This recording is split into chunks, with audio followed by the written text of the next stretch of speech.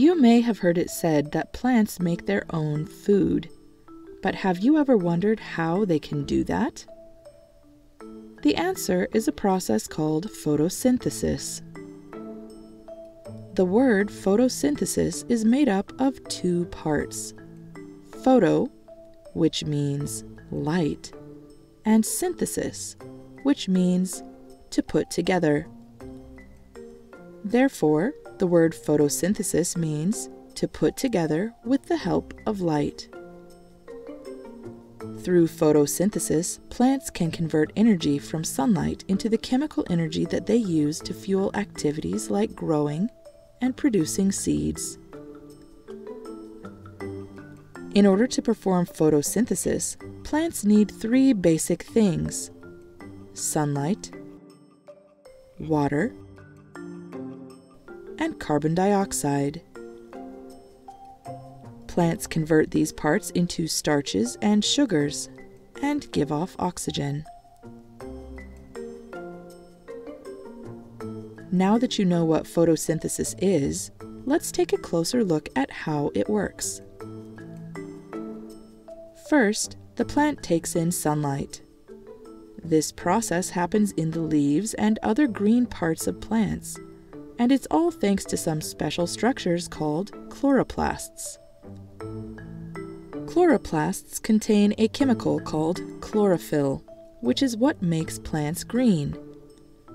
The chlorophyll is what absorbs the energy from the sunlight that the plant can use to do its work. The plant also takes in carbon dioxide from the air.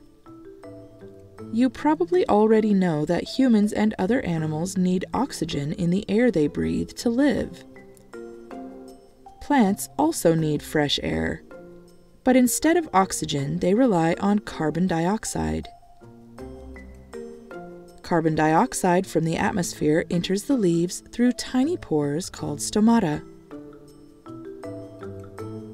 Finally, the plant takes in water and other nutrients from the soil, typically through its roots. This water travels up the stem of the plant to the leaves, where it's used in photosynthesis. Inside the leaves, the sunlight and water combine with the carbon dioxide to form glucose. Glucose is a type of sugar that plants use to grow and stay healthy. During photosynthesis, the plant also converts the carbon dioxide to oxygen, which it releases through its stomata back into the atmosphere. Nearly all of the oxygen in the atmosphere is created by plants performing photosynthesis. Although grass and forests are really important, up to about 70% of the oxygen on Earth is created by ocean plants, like phytoplankton, or microscopic plant-like organisms that can turn parts of the water green. Without plants performing photosynthesis, we would not have oxygen to breathe. Oxygen isn't the only important byproduct of photosynthesis, however.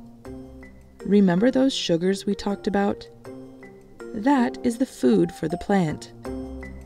The plant can use this sugar to grow, stay healthy, and make flowers and fruits. This is also very useful for humans and other animals. Since animals cannot make their own food from sunlight, they can get energy by eating the plants that do. Without plants performing photosynthesis and converting water, light, and carbon dioxide into sugars and oxygen, humans and all the animals on Earth would not be able to survive. I hope you enjoyed learning about photosynthesis today. Goodbye till next time.